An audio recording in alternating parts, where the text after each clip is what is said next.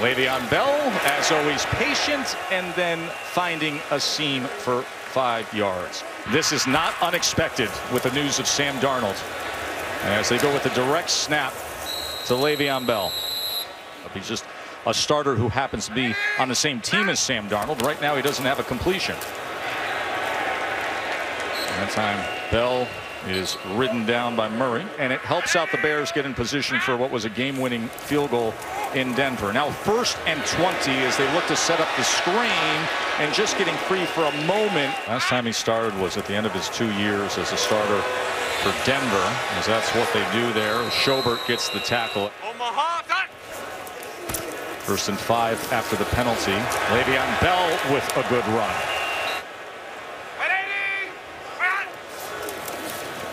Going to go back to Bell, and I think the Browns knew all about that as Sheldon Richardson set up a wall in front. And right now Luke Falk, in his 2nd season out of Washington State, is the quarterback for the Jets after the penalty. And Le'Veon Bell takes it past midfield. And now here he is on Monday Night Football against the Browns, trailing by 13.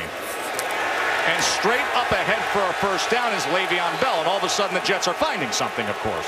It's a kid that was originally a walk-on for Mike Leach, and he ends up becoming a Pac-12 record holder. And now Bell bounces it to the outside and gets a spin move. 2nd and 3. Short pitch to the outside for Bell, and Bell has another 1st down for the Jets. And this time unable to get any yardage was Schobert with the tackle. Gets it out quickly. That was the way to do it, but the Browns were right on top of it. All of those completions are behind the line of scrimmage. So that tells you all you need to know about the situation with the Jets offense tonight, as they have Luke Falk in at quarterback.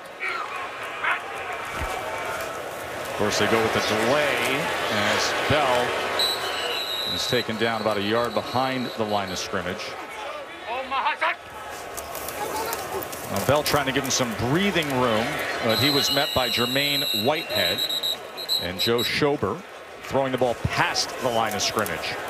And this one is not past the line of scrimmage again to Le'Veon Bell. And a 2nd and 21 from the 2. And Le'Veon with a little bit of breathing room out towards the 8. Offense, nice play by Robbie Anderson. And Bell is stacked up and sent back that time.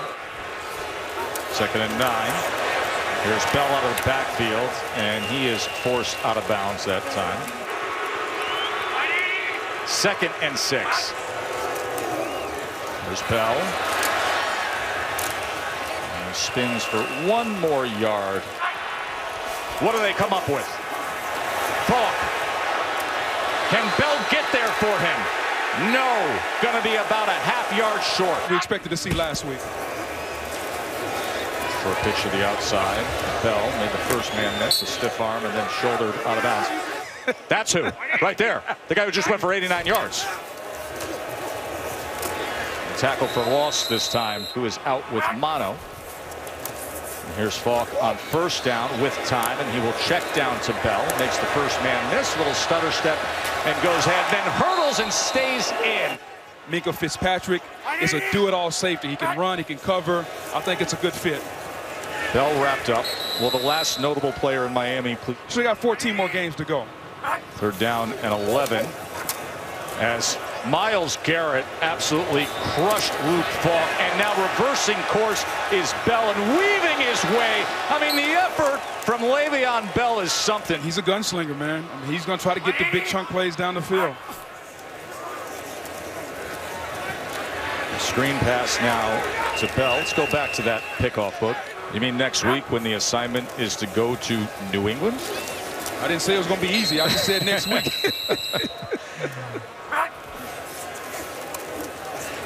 There's Bell out of the backfield. Made the 1st man miss, and then turns it on, and the ball comes out, and it's a turnover.